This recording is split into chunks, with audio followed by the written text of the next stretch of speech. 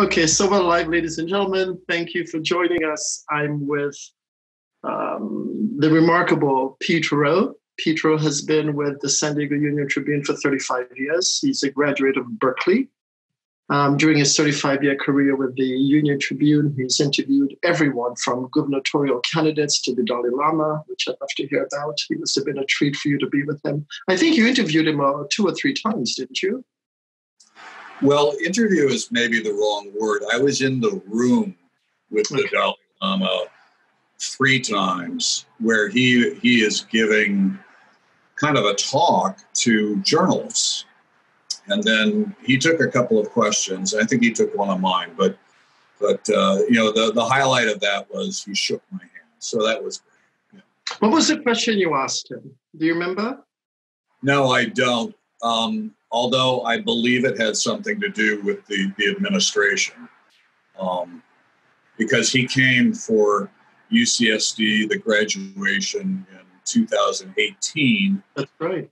And of course, there was quite a bit about, for one thing, the Dalai Lama's visit was a bit controversial because UCSD has quite a few Chinese students from mainland China who are brought up to believe that the Dalai Lama is a dangerous person. They believe he is a separatist who wants Tibet to be independent, separate from China. And they were very upset that he was coming. But also, I mean, the Dalai Lama had quite a bit to say about immigration. Yeah, it's interesting. We see him as a religious figure. The Chinese sees him as a political figure. That's correct. And I think the Chinese would probably argue that all religious figures are political. Interesting. They would see the Pope as a political figure. And there's a lot of truth to that, right? You know, I covered religion for the last couple of years at the newspaper and have my own faith, heritage. And it's true that religious belief does tend to bleed over into political activism and political positions that people take. Certainly, we've seen that with the evangelicals and President Trump. Well, it's interesting that you were the religious editor of the paper for a while, because that's one spirit. And then the other side of the spirit, you wrote the beer column. A different kind of spirit. That's true. Well, all of us are complex, multifaceted people. So yes, that's another part of my personality. I love beer, and when I turned 40, my brother-in-law gave me 40 beers, and I just started writing up little reviews of each of the beers. And one thing led to another, and soon enough, I had a beer column going in the paper. In addition to that, in your personal life, when I first met you, you had 3 remarkable sons when I first met you. And now, 30 years later, you have 3 remarkable grandchildren. That's correct, yeah. You've come a long, You've come a long way, baby. We have. We've seen a lot of different things. What's it like being a grandfather? How are you enjoying that? How are you enjoying being a grandparent? Oh, being a grandfather is great. I mean, everyone should be a grandparent. I mean, being a parent has its ups and downs, but being a grandparent is almost all up. It's terrific. So if you could become a grandparent without being a parent, I would recommend it. That's kidding. Yeah. So jump right into that one.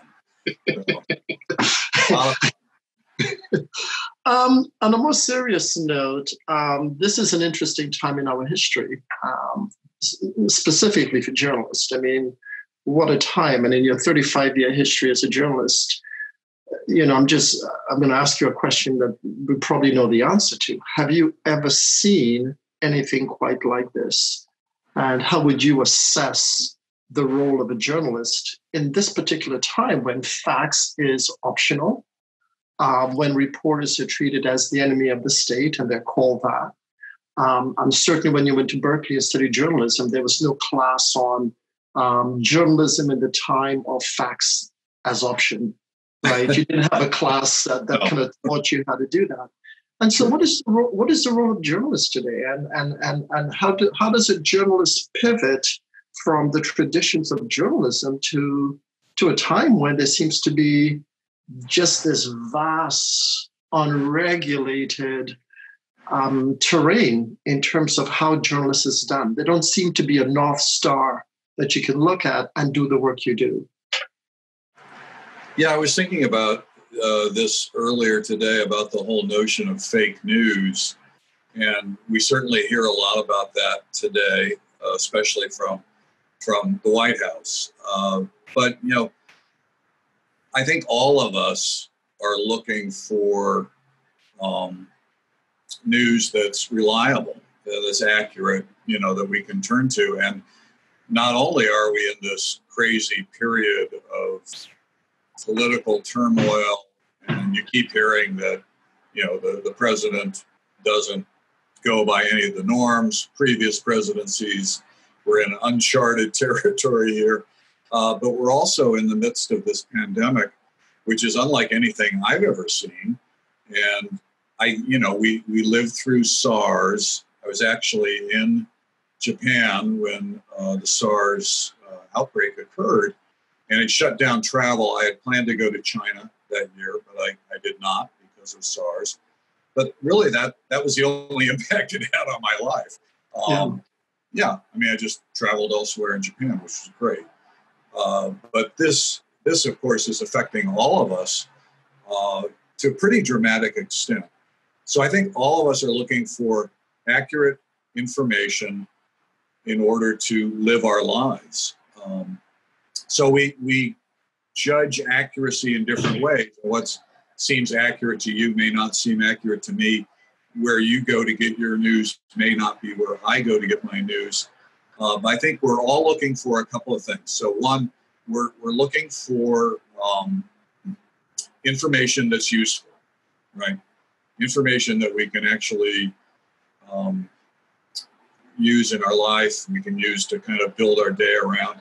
We're also looking to see if the source of information proves credible. So either it will prove credible in our own experience, or we will see maybe by errors, whether the errors are corrected or not. I mean, most of us, I think, are pretty good at spotting errors. So when someone tells you that this is the largest inaugural crowd in history, and then you look at a photograph that shows the previous president's inaugural crowd, which looks much larger, you're able to judge, right? So we all judge what's credible, what's not credible. We all have sources of information we go to. Again, yours might not be mine, but we find them useful, and that's why we come back to them. As a journalist, your job is to be as credible and useful to as many people as possible, and not to trim your sails to go in a certain political direction. Facts are not optional in journalism. Facts are optional for some purveyors of news, but if they're approaching news that way, where they're just shaping the news to their own preconceived notions, then they're not credible. And I think most of us are pretty good at judging credible and not credible. One of the two words we used, I used to think they were synonymous, and perhaps they're not any longer, or perhaps they never were. And we used the word news and we used the word journalism. No. Is there a distinction between news and journalism? And what's the I would say so. Okay. I think now we have more sources of news than ever, right? Okay. And yet we have fewer journalists than ever. That's the difficult position that we find ourselves in right now, is that we're inundated with news. whenever I talk to like third grade classes, and so I'll talk to you like a third grade. You always have. I always do, right? Yeah. So come with me now to third grade, and I put NEWS on the chalkboard, and then I arranged the letters like a weather vane. So north, east, west, south. So news comes from every direction. It's all around us. What's news to me might not be news to you. Maybe you've already heard this. Maybe it's something that doesn't interest you. But we all have different ways of looking at news. Right? I get a lot of news, from this, right, from the cell phone, and some of it's not accurate. There's a lot of stuff being thrown at us that's rumor or conjecture or opinion. Journalism, the way I see it, is the accurate recording of the day's events that are presented to you, we hope, in a way that's compelling, and that's literate, and that helps you as a citizen.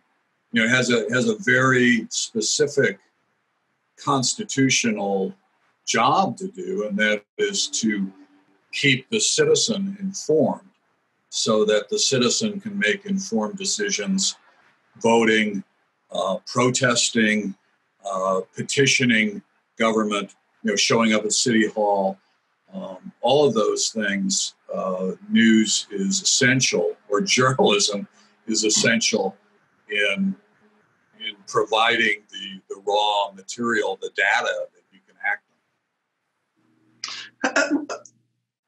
In its desire, or in its need to pivot, and in its need to work with a contentious presidential office, where the journalists again are called the enemy of the people, where they have to then go back the next day and be still reporting accurately and factually on a president and within an administration that simply does not disrespect them and attempts to discredit them.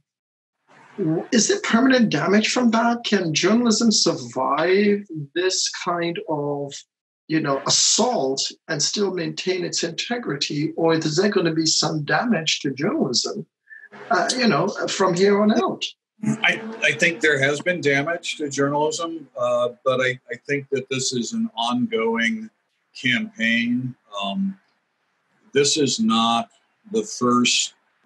president is not the first political figure to point out that, the press is terrible, the press is unfair, the press, is biased, the press, all the things that you don't want your reliable news source to be. I don't think we've ever seen quite the campaign. In the past it was more kind of infrequent. Now it's a regular kind of part of his shtick. I wonder if perhaps that's wearing thin. And I was a professional journalist for 42 years, so was a journalist at 2 other papers before coming to San Diego. The first time in my career that I was approached by someone and thanked. This is not someone I was interviewing. I had a news media placard around my neck. This actually was at the Dalai Lama's speech, and I was trying to get from point A to point B, and there's this guy in my way, and he stopped me and thanked me for doing the job that I do. That had never happened. Never, not once. And it wasn't the only time. That was the first time, but then it happened a couple of times after that. I think people are more aware of journalists and what they do. I think if you take a look at the coverage that was done of the protests, not just here in San Diego or La Mesa, but elsewhere around the country, journalists, for the most part, have been welcomed as people who can tell the story, and the story needs to be told. And so there's always a little bit of mistrust between a subject and a journalist, especially if you don't know them, you don't know their reputation, you don't know their work. They come up to you, they introduce themselves, they ask if they can talk to you. You don't know what's going to happen. And it can go sideways. I mean, it has gone sideways, right? But I think in these protests, we've seen a lot of kind of welcoming of the journalists, just that they're present, that they're seeing, they're recording, they're providing the first draft of history. What is the media getting right? I mean, one of the things, sometimes I look at the media and I become a bit frustrated in some of the choices it makes in respect to the news it gives me. And I'm thinking, where was that decision made? And was that the best story to inform me? For example, if the president makes an outlandish statement, is there some does that necessitate news/journalism? And is there some way that the media, and I'm asking this, I'm being very careful on how I'm asking that, is there a way that the media sometimes is complicit in its own misperception? Do you know what I mean by that? Yeah. Yeah. I think the answer is yes.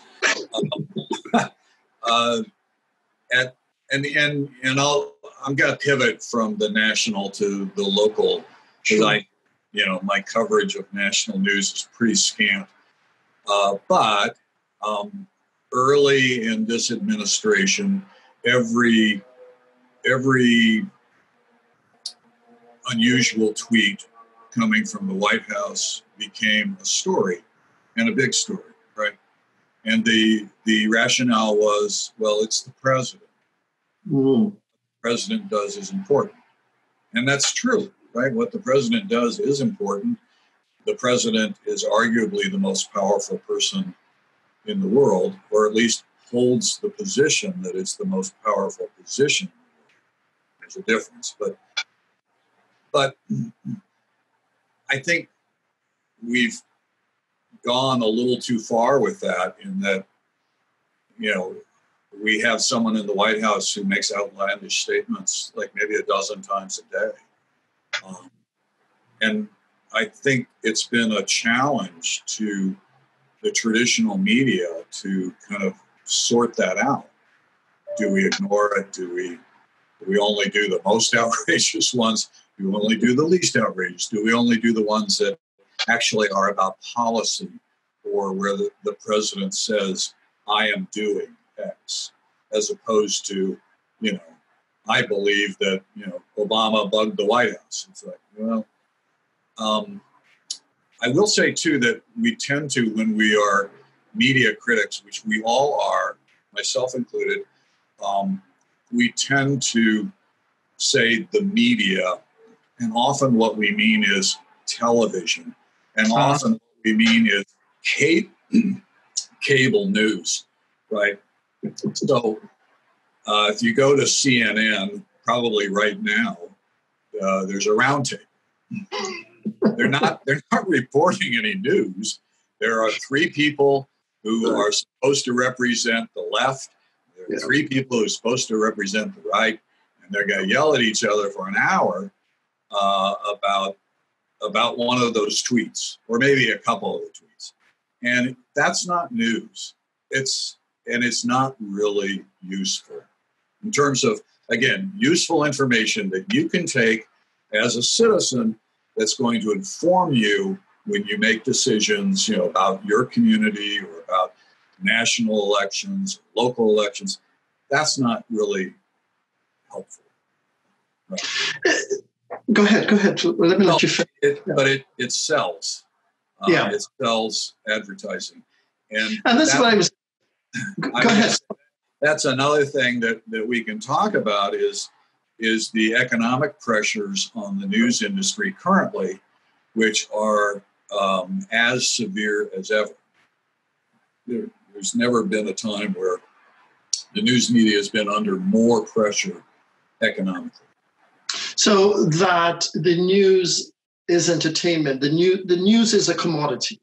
It's there to inform, and at the same time, it's a product.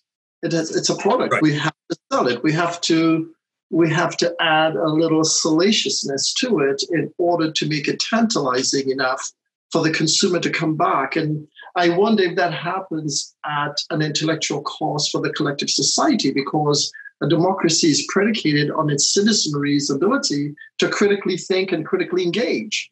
And if the news is commoditized, that means I have to dress it up. I have to put a little lipstick on it. I have to get a little scandal going. I have to, right? And I make that decision at the expense of something qualitative that would be important for the collective society to know, right? Yeah, but I mean, it is a commodity, as you say. It is a business, and I personally am happy that it's a business because it provided me with a salary for over 40 years. You selfish man. You don't do that generally. Well, I mean, you know, as you came out of the nonprofit world, you know that it can be done in a nonprofit way, but we do have a nonprofit. We have a couple of nonprofit media organizations in town. One of them just laid off 3 staffers and then cut the pay of everyone else, and that was KPBS. Yes. So somehow, if we're going to make the distinction between news, which everyone gets and everyone spreads, you know, your kids, you know, are news reporters in that sense. You know, they come home from school, they tell you what happened. And journalists who are paid professionals, you have to come up with the money somehow. Yeah. You know, when you think of the news, for example, I think of KPBS, right? They do the news hours. Where news matters. Right. How does that formula? I mean, they have a very small audience. It's you know, they don't have the market share that a CNN or MSNBC or Fox News has. And yet they continue. If you want serious news, that's where you go, right? I mean, at least for me at the local level, right? If I turn my television on and I really want serious news that at least I perceive to be impartial or at least fact-based, I go to KPBS and I look at the news hour. But then again, that's like a niche market. That's not, right? That's not a mass-produced kind of thing. And so some people will argue. In fact, I had a conversation with a guy named Levi last night. And he was saying, well, the reason that stuff is on is because people demand it. That's what people want. Because if people wanted serious news, CNN would be radically different. Fox News would be different. MSNBC would be different. And so the people don't demand it. So the news doesn't give it. Is that a fair assessment of the public? Well, I'm not sure because, I mean, we're being given what we're being given. And I don't know. I mean, maybe there are focus groups that they're running in which they find out the American public doesn't want serious news anymore. They want some scandal, they want some titillation, and then they want a feel-good story at the end, right? I don't know. I know that wasn't how we approached the news at the newspaper when I was there, but there was a great deal of increasing emphasis on what is being clicked on, right? We've been online for maybe 20 years now, and so they are very much looking at what do people go to, how long do they spend on the story, and how many of these people are subscribers, how many non-subscribers read your story and then subscribe. That's priceless. If you can keep doing that, you're in great shape. So I don't know. I mean, I guess we have new tools to measure what's popular. And at times, there's a certain amount of eat your vegetables, right, that has to take place in the news business. There's a certain amount of material that's maybe not that much fun or salacious or scandalous that still is important for us to know. In your third, go ahead. Well, I was going to say, I mean, we're seeing that in spades in both the ongoing protests that we're seeing across the country, and also the pandemic. Neither of these are terribly fun stories, and I guess you could say that there's a certain amount of grisly voyeurism that can be catered to with, when you've got that video of the cop with his knee on George Floyd's neck. I mean, that's horrifying. It's just horrifying, and it's a car wreck kind of video where you can't look away, but you hate yourself for watching, and you hate what you're seeing. And that's right.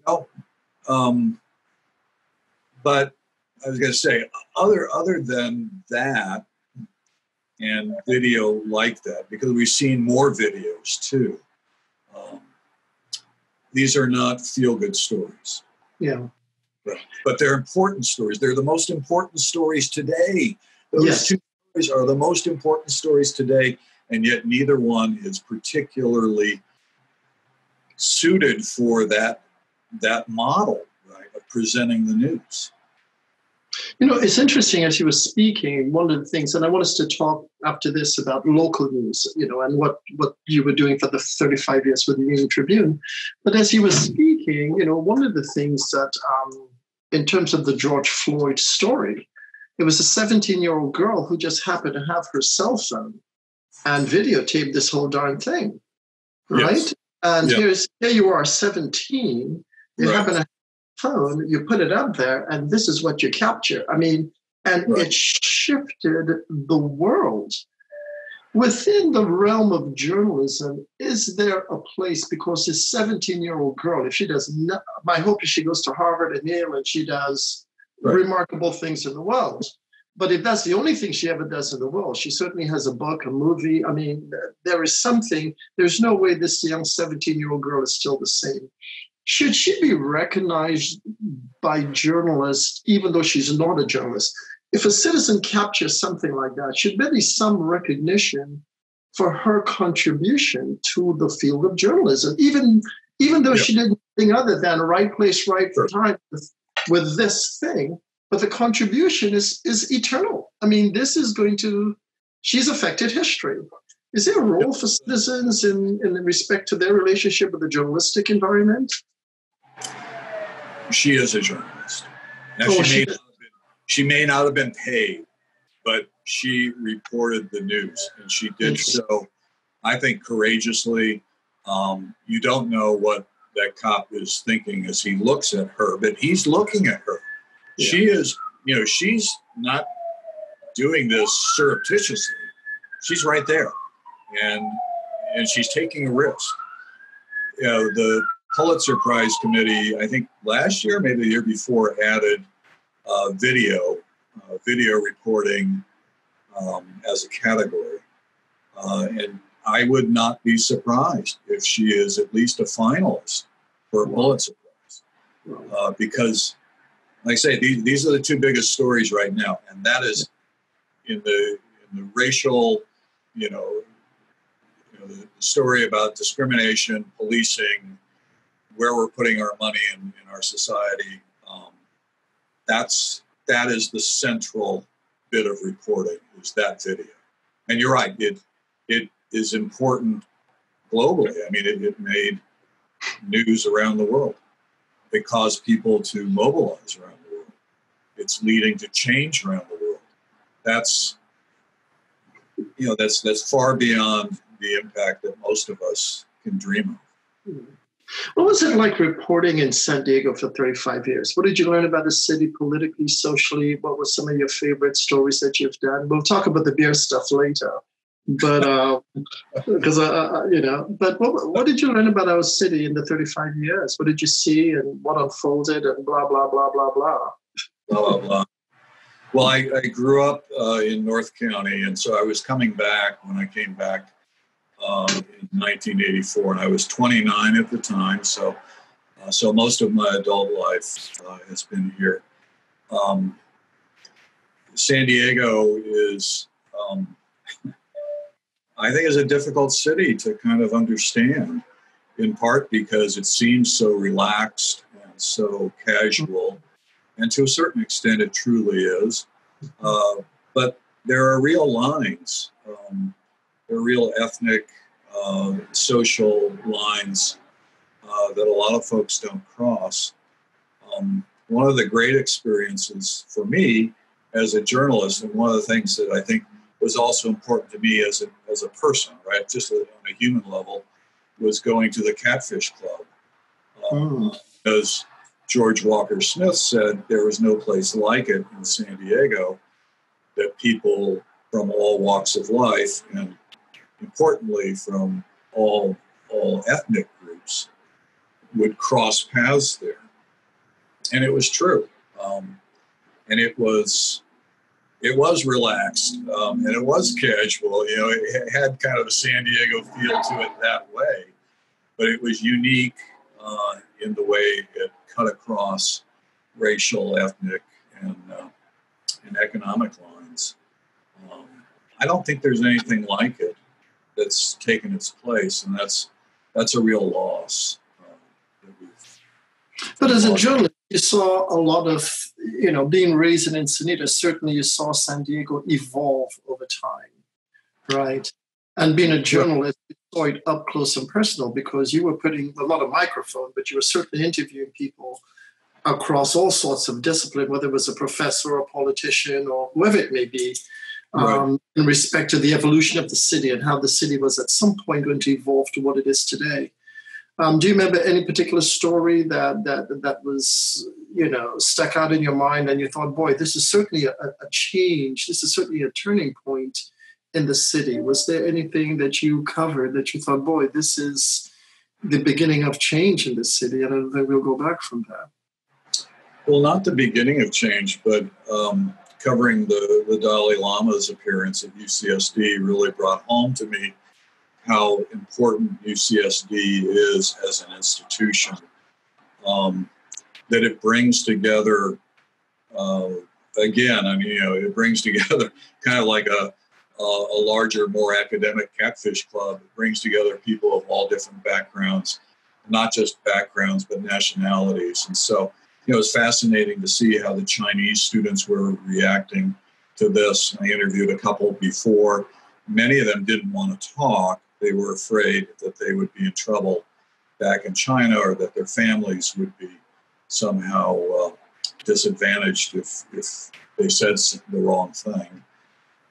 But there are a fair number, of Chinese students there, and there are a fair number of students from Japan, and there are a fair number of students from Korea, and there are a fair number from Europe. But mostly, it seems the foreign student body is from Asia.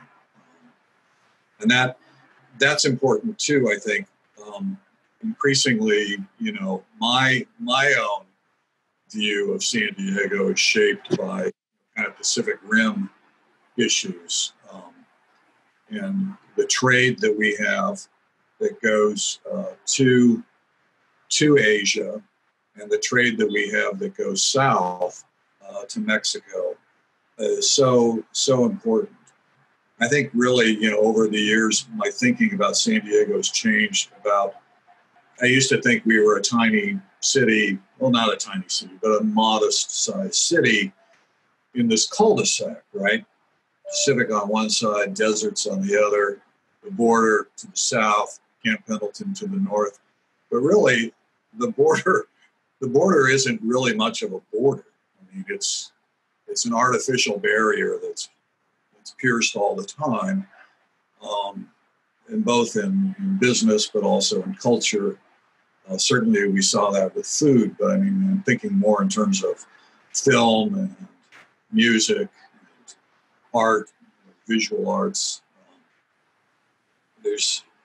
You can't overestimate the impact of Mexico on San Diego, or Baja California specifically.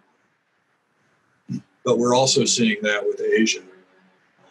So I I think my thinking about San Diego is kind of, expanding, that it's not really a city. It's this kind of way station. People pass through primarily from south of the border and from to the west of us, across the Pacific. Interesting. Is that a negative? Do you see that as a negative or a positive? Or if you had to evaluate that, what are the pros and cons of that? I think most of them are pros. I think San Diego, because of this, has become a much more interesting place than when I was a child. When I was a child, it did seem a lot more insular.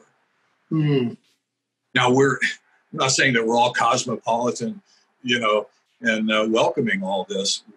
We're not. Many of us are not. But I think it's a positive thing in that our culture has been enriched. We are exposed to different ideas, different ways of doing things.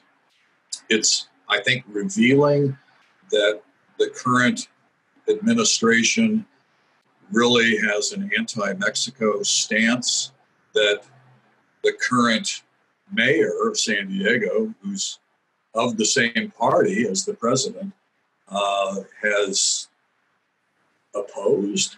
I mean, not strongly, but I mean, if you listen to him, you look at what he does, it's clear he's not on the same page when it comes to the larger issues of immigration.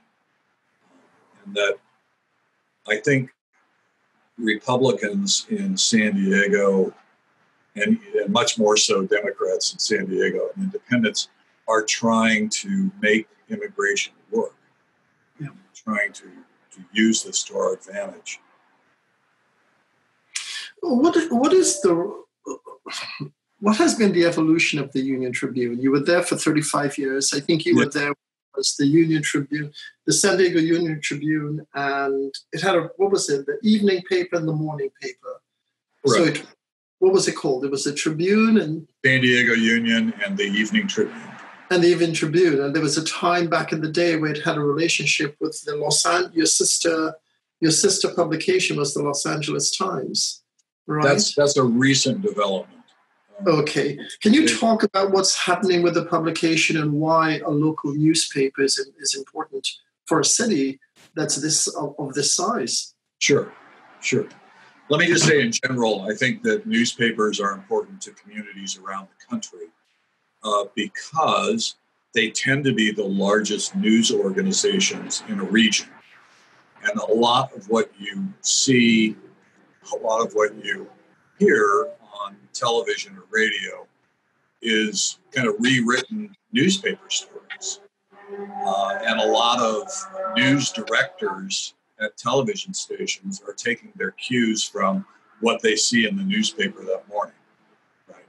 Because there are more journalists at the newspaper than there are at any individual television station or radio station. So it's just a factor of sheer numbers, right? I would argue it's also that the newspaper tends to do a better job, but that's a whole different argument. Right? Okay. But we certainly have the numbers. So, but if we go back to when I was a child and arrived in North County, the Union had a terrible reputation, and it was a mouthpiece for conservative Republican interests. And it was very much in the bag for Richard Nixon, Pete Wilson, you name it. I mean, any Republican, any conservative Republican got the Union's backing and endorsement, not just on the editorial page, but also in the news pages. The news was slanted to their advantage. I remember as a kid reading news stories from the Union about protests against the Vietnam War, and it was presented as protesters who were backing the commies or the Reds. I mean, and those were words that were used by the reporter in the news story. So they made no pretense of being objective or just giving you the facts. They were telling you that this was wrong.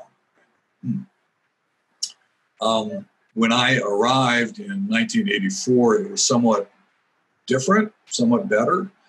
Helen Copley inherited the newspaper from her husband, Jim, who was a conservative Navy veteran. She was also rather conservative, but she was friends with Katharine Graham of the Washington Post, and she wanted to have a respectable newspaper. So some of the sacred cows were no longer protected. Many of them still were when I got there. There were certain things that just weren't done. The Copleys, well, David Copley inherited the paper from his mother. David Copley sold the paper to Platinum Equity in 2000, and I forget, because it was such it is like how you forget extreme trauma. I forgot what the year was. It was horrific. Platinum came in, and so the Copleys, Jim Copley, Helen Copley, David Copley had successively kind of loosened the restrictions on reporters to the point where in 2006, the paper won a Pulitzer Prize for exposing the corruption of a conservative Republican Congressman, Duke Cunningham. And that was under Helen Copley. So when things were a little bit looser still, when she died and David Copley inherited the paper, because he really wasn't that interested, I think. I really think that was what happened. So he sold the paper because he was losing money. And he sold it to Platinum, and Platinum knew what to do with a money-losing newspaper, and that was a bloodbath. He just laid off hundreds of people, literally hundreds of people. It was horrific. And then after a few years, they sold the paper to Doug Manchester. Now, that was better in terms of job security. Interesting. And it was worse in terms of the newsroom culture. Newsroom was morale was the lowest I saw in 35 years. Oh my goodness. During the Manchester era. Because they had a specific agenda. They wanted the news to play to that agenda. When they didn't get stories they liked, then they put editorials on the front page. They ran the infamous editorial about how Obama was the worst president in the history of the United States. I know that they were backers of the current president, but they sold the paper before that election. But it was, I think, a real misunderstanding of the newspaper and its influence and what a newspaper can do in the 21st century. Maybe this is what happened in the 19th century or for parts of the 20th century, but the newspaper could no longer tell the powers that be what to do. And the newspaper under Manchester tried to tell City Hall, one of the big things that they wanted was an entertainment district with a football stadium down on the bay, where Manchester is developing currently. It's developing a rather large, it's a huge office building with condos and shops and so on. So he wanted to have around that this entertainment district that would be anchored by the Chargers, and no one followed his lead. And I think that this was a shock that because he had this megaphone, the newspaper, and was running front page editorials, that wasn't enough. That didn't really move the needle, and we still lost the Chargers.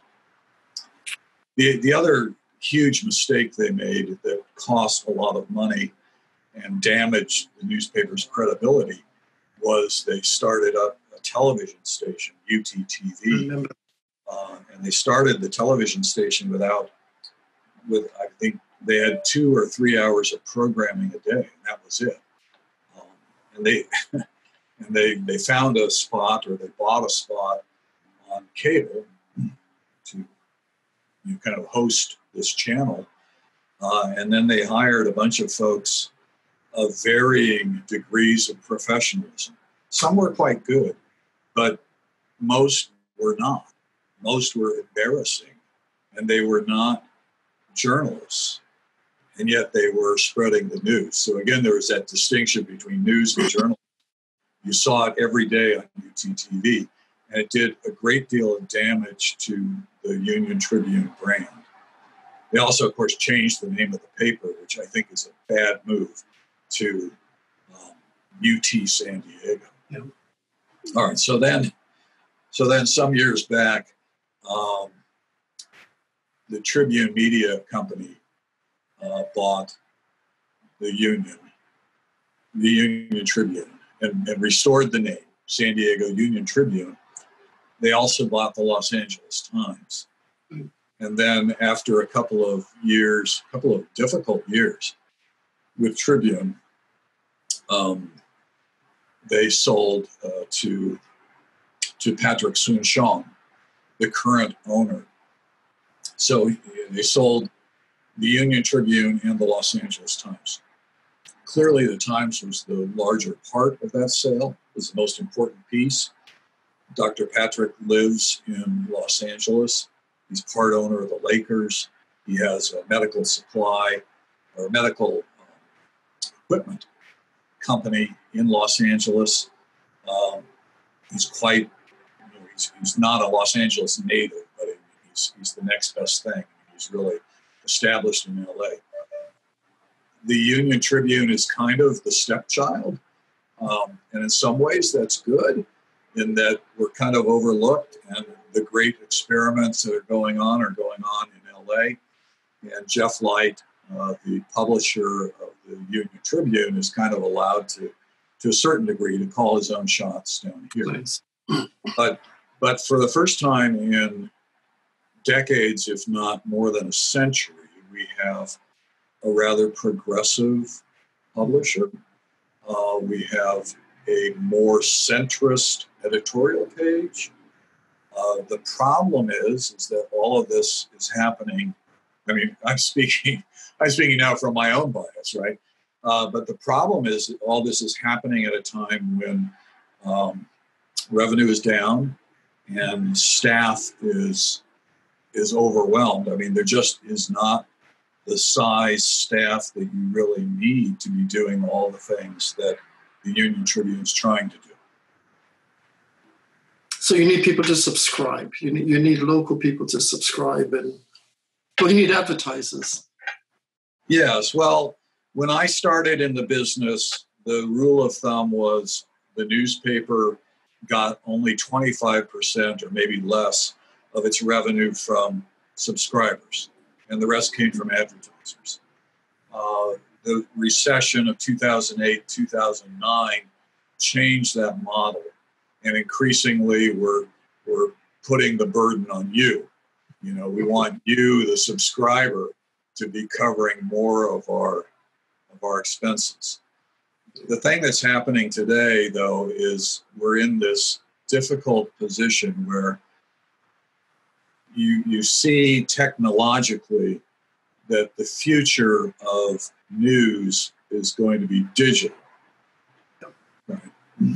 And so your digital subscribers are still a fraction of your subscribers to the physical newspaper. And your digital ad rates are still tiny, right? I saw a study from the Pew Research Center that said now across the country that the average newspaper company gets 35% of its revenue from online sources. That's a big jump. It was, I think, 18 only in 2012. So So it's really climbed up quite a bit.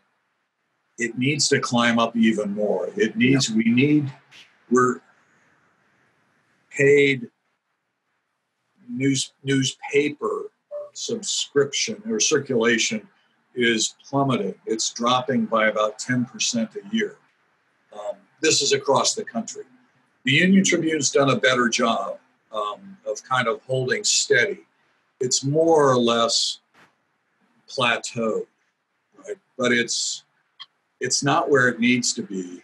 And the solution, Jeff Light believes, the solution is in turning more and more to digital subscriptions and digital ad sales.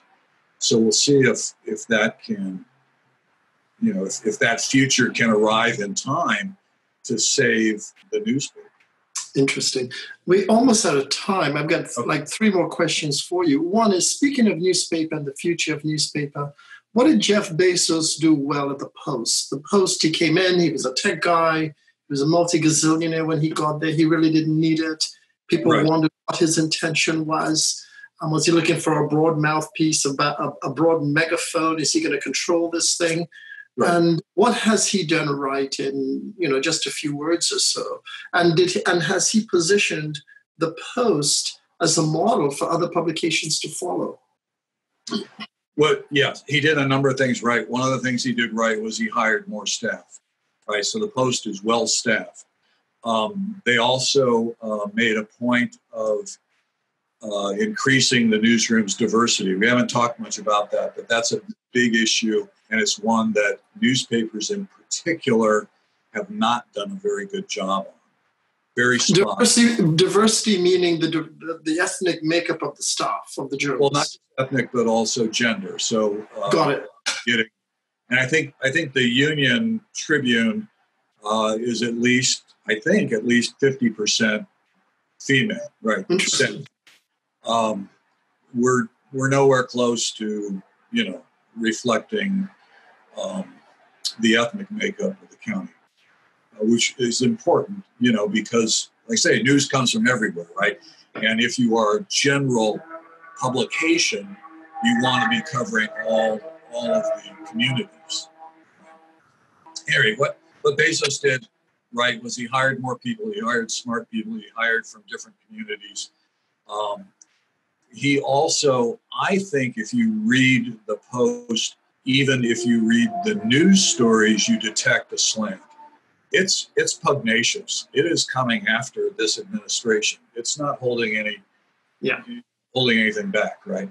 I think the New York Times has a more conservative tone, right? Conservative meaning not politically, but just they're not as out there. A bit more measured. More measured. Great. You should be a journalist. The other thing the Post does, and I subscribe to the Post digitally, because they have flooded the zone. I mean, they cover Washington as they should, but I mean, they cover this administration like no one else. The New York Times does a very good job of covering the administration, but the New York Times has more of a global, outlook. So for foreign news, I tend to go more to the New York Times than the Washington Post.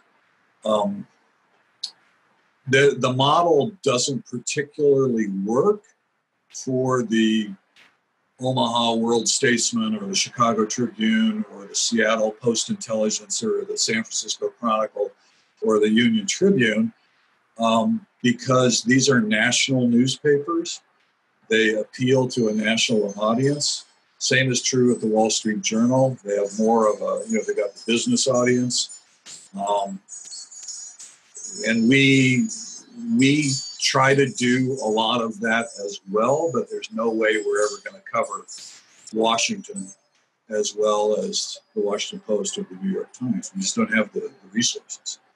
On the other hand, there's no way they're going to cover La Mesa as well as the Union-Tribune. And by the way, while we're talking about the local media landscape, television, the local TV stations did a terrific job of covering the protests and then the riot that followed in La Mesa, whereas KPBS did not, because they don't have the staff. They don't staff the news on the weekend. It's a huge, huge gap there. Yeah. And again, it comes back to money. How do you afford having the staff to cover the news? One of the things you did in your 35 years with the Union-Tribune was something that must have been, just, I would think, painful for you. And I don't know how you were able to sustain that measure of pain. You're talking about the beer beat. I'm talking about the beer column that you did. I mean, that must have been daunting. I mean, there must have been times when you looked at your wife, Lynn, and said, Lynn, I don't know if I can do this another day. I'm drinking beer. I'm getting paid for it. I'm meeting amazing young men in the craft beer industry. I mean, but I'm going to take it for the team. I'm going to do this because I'm a giver, Lynn. I'm going to do this for the community. I care about it. You're a giver. You're a giver. All right. Knock that off. Let me in semi-seriousness defend the beat and tell you, that beer in San Diego County is twice as large as the Padres, just in terms of revenue, in terms of economic impact. It is something like 3 times, has 3 times the impact of every institution in Balboa Park, including the zoo, right? Wow. So it's a huge, huge industry, has become a huge industry, and I was privileged to watch it kind of develop. And while reporting, of course, you could take it on faith that this was good beer, but it was best to be sure, right? Thank God you. Yeah, right. Go ahead. I didn't mean to interrupt you. Well, so there were over the years, and I covered beer for 25 years. Over the years, I had editors who thought it was totally a joke, covering beer, and there were others who recognized that at times there are serious beer stories to be done. So it was a blend. It was a blend of, like a fine sour ale. It blended some of the serious stuff and some of the lighter fruity stuff, and it was terrific fun. Really, I'm confessing. No one could tell, but I was having a good time. Well, I had the pleasure of having a few beer dinners with you, and I was always impressed, on a more serious note, I was always impressed with the caliber of young men and women in the craft beer industry that were brilliant, passionate, held themselves to a very high standard, was learned, were supportive of each other. It was a community that shared. I believe there was a period of time when there was a hops shortage, and they were sharing hops with each other. They were lending each other equipment. I mean, it was one of those communities of entrepreneurs and kind of innovators that were really holding themselves to quite a high standard. And is that still true today? I mean, how was the industry evolved? Because I remember you and I went and we did a beer tasting downtown. Early when I met you, we were downtown. We were drinking some beautiful beers, and of course, it was hard work. I mean, this wasn't. We weren't having fun. I mean, this is right. This is like the scientists at Salk doing research on something, right? I mean, that's we weren't in white coats, but we thought we were. We felt like we were, but this beer, this craft beer, went out of business because there was this saturation. There was this market saturation. Can you talk about where the industry is today and saturation and Right. Yeah. Yeah, well, that of course is one of the serious stories to be done right now is the market saturation or oversaturation, and then at the same time you're being hit by the coronavirus. That's right. Which means that roughly for a lot of these breweries, maybe half of their business was gone because half of their business was sending kegs, or not sending, but selling kegs to restaurants and bars. And so when the restaurants and bars were all closed down, they lost half of their business like overnight. So what you noticed early on is still mostly true, that camaraderie, that willingness to help each other, the rising tide lifting all boats. But there have been some exceptions, and the large brewing companies, the large corporations, Miller Coors, Anheuser-Busch, they have come in and purchased a couple of breweries here and pumped money into them. That's caused a lot of hard feelings in the industry. Right now, Stone is involved in a rather large lawsuit with Miller Coors, and Miller Coors owns St. Archer, which is just up in Miramar. So you can imagine there's not that great sense of camaraderie when Stone meets up with St. Archer. You've got 10 Barrel downtown, 10 Barrel's Anheuser-Busch. People were really upset when they came in and right away opened up this beautiful and large brew pub in this neighborhood that already had a number of small kind of craft brew pubs. So there's more competition. There's more competition just at the craft level, and then you've got the corporations coming in and adding to that as well. I think, though, that in San Diego and in most of the United States, that craft has such a firm toehold that it's kind of too late, for the big beer to come in and buy everybody up. And we saw how that could backfire with Ballast Point, which was purchased by Constellation Brands, which is the company that has the rights to distribute Corona in the United States. So a huge company, and they paid $1 billion, one with a B, for Ballast Point, and sales rose and then they fell, and they did not recover. And so last year they sold Ballast Point to a tiny brewery out of Illinois. So once again, Ballast Point is a craft brewery. That doesn't mean they'll succeed or that they'll turn things around, but it does mean that they've been welcomed back into the fold, by the other craft brewers.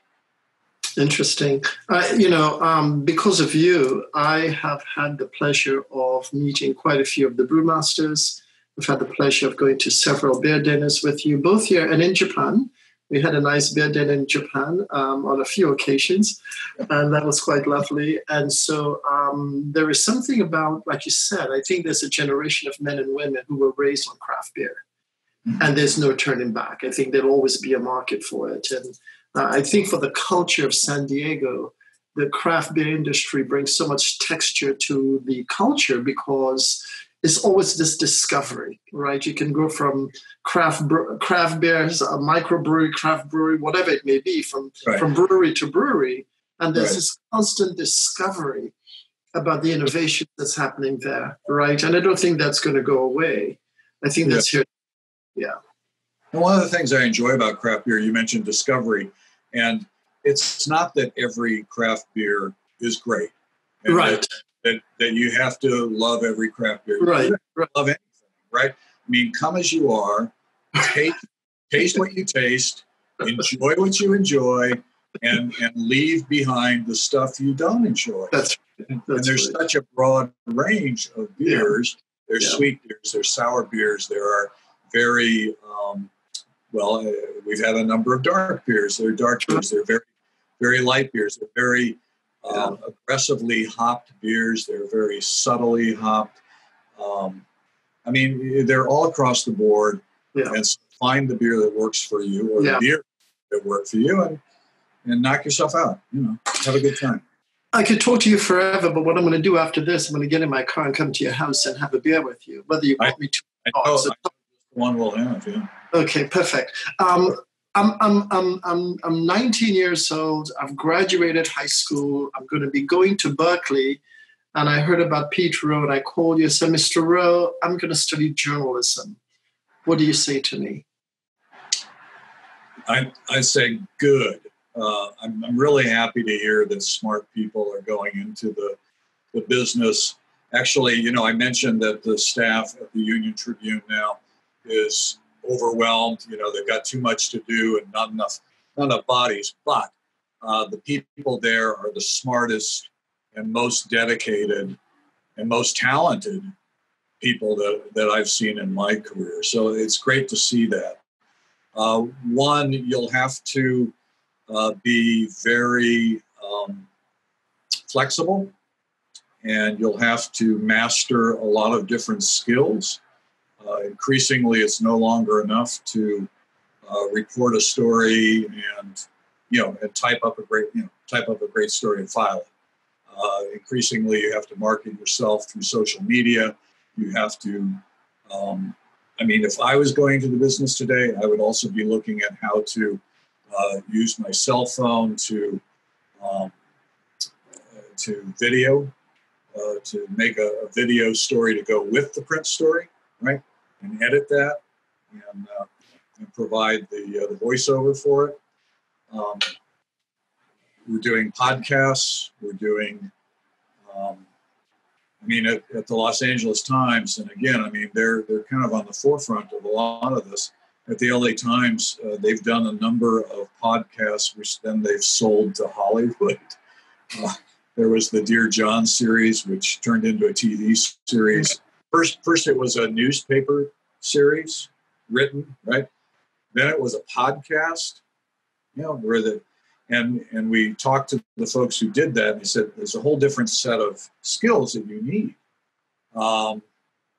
So then they do the podcast, Dear John. They have to kind of like completely rethink the story and how they're going to present it. And then Hollywood picks it up and turns it into a multi-part series.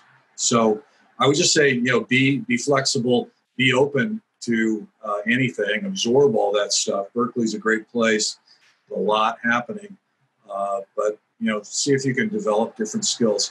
Another skill that I think is super important, Jeff Light's always saying super this, super that. So super important, not just your English language skills, but a second language. Spanish, of course, is great here. If I had my career to do over again, I might look into seriously pursuing Japanese because I enjoyed reporting from Japan so much. Lastly, last question. Congratulations on your retirement. Congratulations on being a grandfather. Thank you for 32 years of brilliant writing and your contribution to this city through your writing, through the heavy, demanding beer tasting that you've done for us. That's our biggest thank you, more than anything you've done. That's,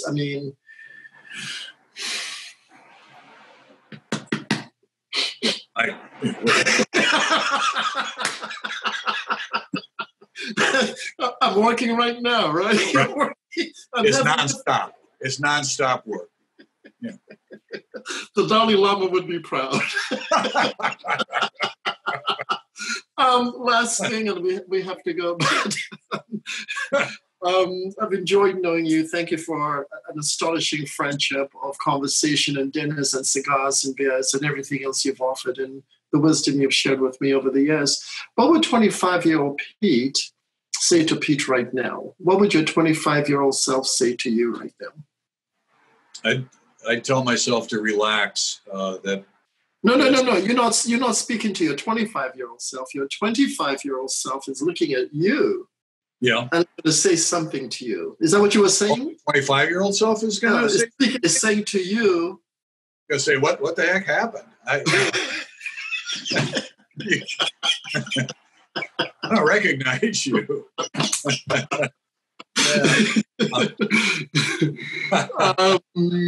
I love it. It would say, I don't know. I mean, 25, I think I was still living in Virginia. Yeah. So I would be shocked to see myself in San Diego again. Yeah. But also pretty happy about that. Yeah. Thank you for everything you've given to us. And, sure. Well, listen, thank you for having me. It's been a great pleasure just to talk with you in this forum. Of course, it's a great pleasure to have you as a friend and talk to you off camera. We'll have the real conversation later. 10 minutes. Before we leave, ladies and gentlemen, this is possible because of Amanda Cornelia. Amanda is the owner of Bella Vista Cafe. She is talented, she's smart, she's bright, she's daring, she's unafraid, and Bella Vista Social Club Cafe will and shall return. She's working on it as we speak. She's also, if I can interrupt, she's also remarkably well connected. She has an incredible list of contacts, and I'm kind of one of them. But I think I'm 3 steps removed. Kevin Bacon's out there, but here we are. Yeah, there you are. There you are. It's only because you've worked so hard to give us so much.